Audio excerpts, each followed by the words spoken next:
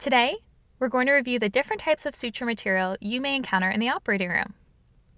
The way I like to organize suture material is into two main categories. The first is monofilament versus braided, and the second is absorbable versus non-absorbable.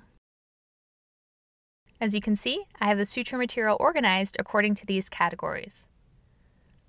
Monofilament suture is a single-stranded filament suture, so just think of a long string of thin plastic.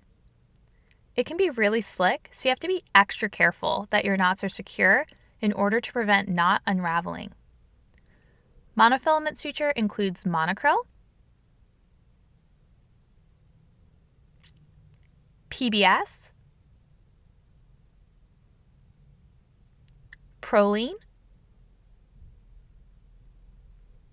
and nylon, which you may hear referenced as ethylon.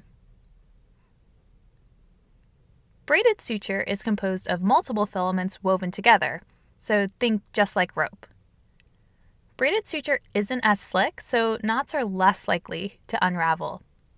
And our braided suture includes Vicryl and silk. Some suture is non-absorbable, meaning it will remain just like you left it in the body forever, and this includes nylon, Prolene, and silk. However, some stitches will resorb, and these include monocryl, Vicryl, and PDS.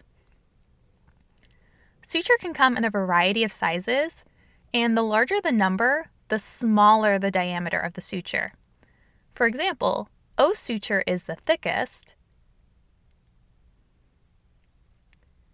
while 7/0 suture is about as fine as your hair. Lastly, there are different types of needles, and these can be added to just about any suture type or size. They come in a variety of sizes and curves, and a good trick to learning the different types of needles is to look at the outside packaging of the suture.